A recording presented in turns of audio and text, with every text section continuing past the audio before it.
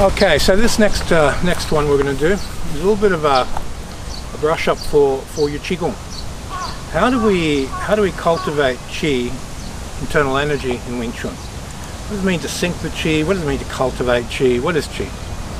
All right, so we connect the willpower, focus our will in our eyes, and we put it onto the breath. As soon as you have it in the breath, focus it into the stretch of the body, whether you're doing your form, whatever it is. And initially I want you to put it into the stretch to hold the ball, because your hands are so sensitive you can feel energy first there. And then willpower, breath, stretch into the space between your hands. Breathe in, expand the ball, breathe out, compress the ball. Now there's a synchronicity between my movement of my lungs, my rib cage. As that expands, I expand the ball. As that contracts, I compress the ball. So they're synchronized. So I'm breathing in and out in a synchronized way, expanding, contracting the ball, expanding, contracting the ball. Now as your willpower gets used to focusing on the breath and on the stretch, a feeling of magnetism is going to start forming in your hands and in the space between your hands. There's a magnetic fluid. So you're expanding a wave of magnetism, you're compressing a wave of magnetism. If you do the full building the ball qigong video, you'll get the gist of all those different feelings that come out of it, and then your mind will fuse into it and recognize, okay, I am energy. Once you recognize that your mind is energy, it can move and control energy, and you can start working with it. You go discernment, identity, will. So you've got to go through those three stages of working with it. Once you're in that feeling, from there, we just hold the feeling, we disconnect the breath. You pay attention to the feeling, and the rhythm of breathe in and breathe out and the feeling changes from a long wave pattern to just a vibrational wave pattern. So you just sit there and observe it and forget about the breathing. Once you're at the point where you can just observe the vibratory nature of it, you're going to move in one of two directions. Your awareness is going to experience that as heat and sort of like a slight burning quality to it, or you're going to experience it as magnetism. So we have the electric expression, the heating expression of the jin, and we have the magnetic cooling contracting expression of the jin. Whichever one it is, find the balance so you get a cold heat. And this cold heat is a balance of electromagnetic energy. The electric wants to heat and expand, the magnetic wants to cool and contract, and when you get the cold heat there, you're right on the flux between electric and magnetic. This is a good place to be, because if you're doing any of the drawing in energies, you want magnetism, or the outward energy is electric.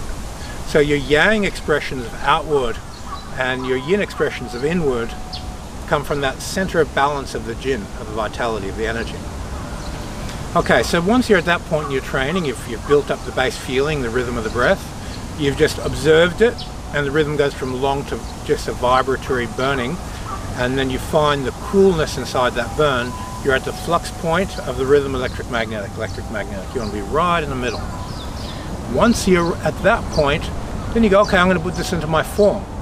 So you take a posture. So you do your double gansa, and then you stretch the whole body, pay attention to that cold heat, and you feel the vibratory nature of that energy. And then from there, you just slowly release your muscles and let that vibratory heat, cold heat, move through the shape and just move into your next posture very, very, very slowly. Once you're in your next posture, hold that posture and observe it. Now you go through your whole form beginning to end. Mind pays attention to the energy in the shape, and then you very slowly change shape. Now if there's any flexion that you move fast and the muscle contracts, it pulls your mind out of the energy into the body. So the movement has to transition very, very slowly initially so that your mind doesn't get pulled out of the feeling of energy. Then perform your whole form in holding that feeling. When you start getting to the point where some movements are clearly yang and some movements are clearly yin, let's say if I'm doing horn sounds yin, so I'm going to pull the joints in. And then when I come to closing the hand, whether I close it on the vertical or the horizontal, then there's a yang out. And then there's a yin in. I pull the joints open to withdraw. So identify pulling the joints open to create magnetic inward force, pushing the joints open to create yang outward force. And my feeling through the form expands and contracts the energy out and the energy in rhythmically through the form to simulate the function of each movement. Hornsau, for instance, is an inward magnetic energy that pulls in before it shoots back out, and that magnetic in before the spiral comes back out again has a pulling of the joints open, and then it releases the electric out of the magnetic pull. You load the slingshot and release it. When you hit the target, the electric stick energy goes in and you go back to sticking again. We're going to cover these electric and magnetic phases more and more. It's best to discover most of these yourself rather than be taught them. I'm just going to go through the principles. When you discover them, you know you're on the right track. If someone tells you, do it like this, this, this, and you're too contrived in your thinking, the contrivance breaks the chi.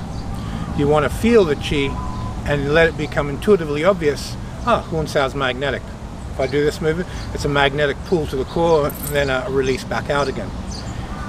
Best to find it through training the principle and let the principle express itself in form. Okay, so you've focused your will on the breath and the stretch. You found the rhythm of the feeling of energy in and out. If you don't, go to the Building a Bull Qigong video, get the feeling. Pay attention to that.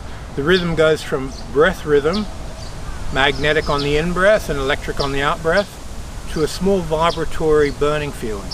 Sort of like there's a light on and you just feel that light. It can be a yang radiating outward light or a cool light coming in magnetic that's contracting. This will often depend on your personality. So we have a yin and yang here. Find the midpoint, so you have cold heat, cold expansion. Alright, so this midpoint between electrical and magnetic will start expressing itself through your form.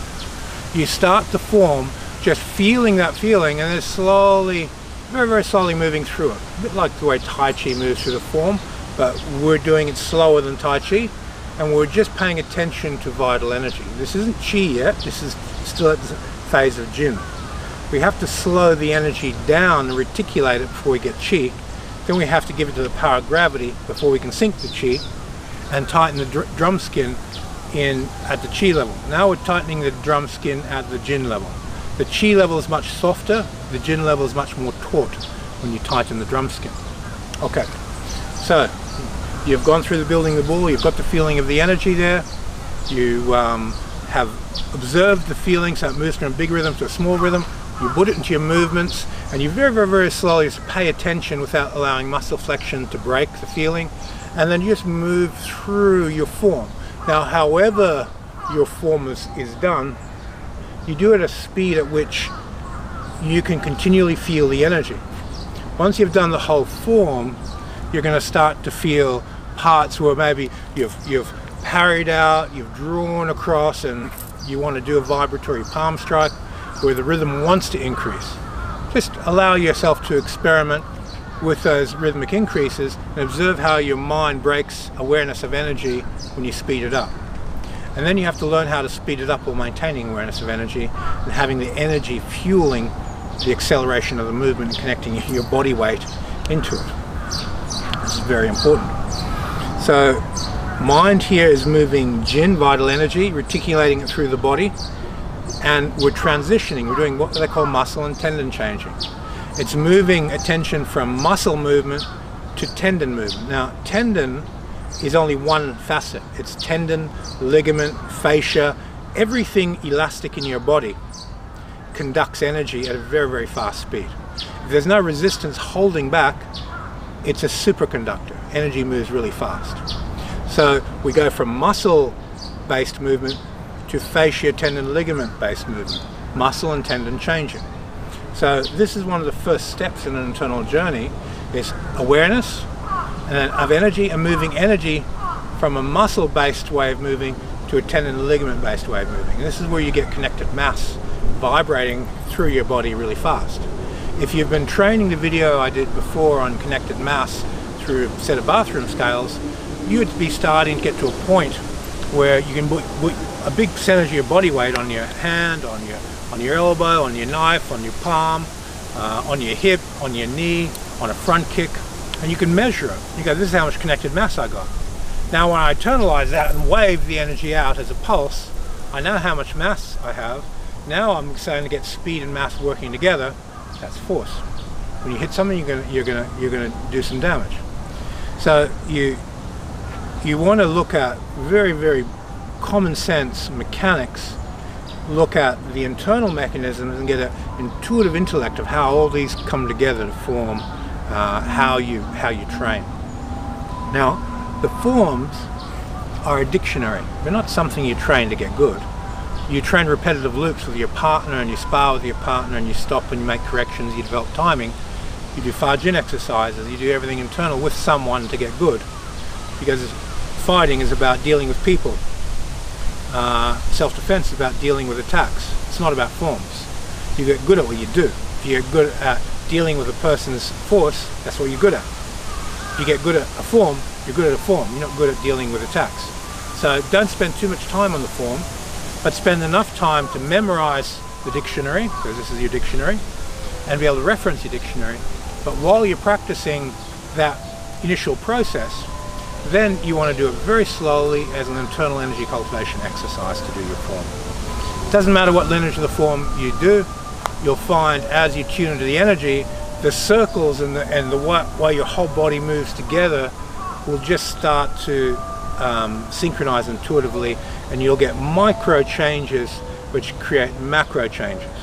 So what I mean by micro-macro is if you stretch internally to make a Hunsao rotate, your Hunsao, like some people do this, arms locked, elbows locked, shoulders locked. There's no connected mass. There's no Jin vibrating through the body. As soon as you have vital breathing, there'll be a micro movement in your elbow. Your elbow and knee will flex together just an inch or so, and that'll connect your whole body weight onto your hand. Try it. Get on an elastic band, pull out to the extreme, and then just do a micro movement of Hunsaoing and dropping your elbow and knee and squeezing your elbow and knee together, and you got more body mass and power on the elastic band. So these micro movements in the form are the core of your power for macro power. It comes from micro. Remember, Wing Chun is doing small container, big power.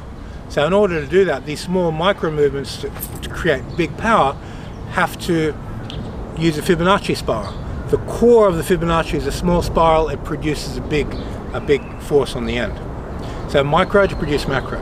So we're going to investigate each one of these micro movements within each movement and start breaking them down further and further so that you can get to the essence of what powers an internal art. And in this case, it's powering Wing Chun. All true internal arts go from micro fascia tendon ligament movements to produce large movement.